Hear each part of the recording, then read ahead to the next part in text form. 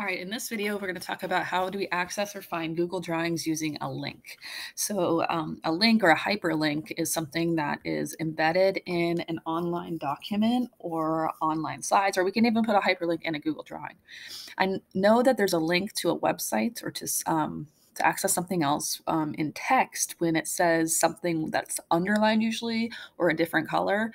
And then I can also figure that out by hovering and clicking on the word, and then it'll pop up with a website or a new document for me to go to. In this case, it's taking me to a already pre-made Google Drawing template. I can also find a link using a picture or an image. So this image here of the Google Drawing app, if I click on that, I put the same link there. So it'll again take me to my Google Drawing. So sometimes in our assignments, we're going to be able to access Google Drawings using these types of links.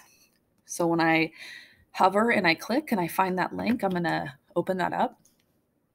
And I'm going to get something like this. Now, the reason why we have this is because I do not own this particular link. When you own a link, it means I'm the one that first created it. And then I'm going to share it out with people.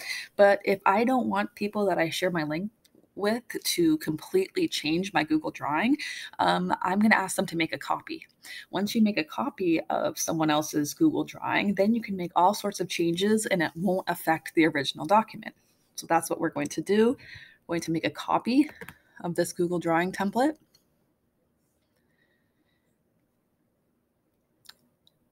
Now this is my own copy. So if I know it's a copy because it says copy of Shapegrams 2 Face, this is something we're going to be using later on, but I'm able to make all sorts of changes and do my own work in this Google Drawing without affecting everybody else's work.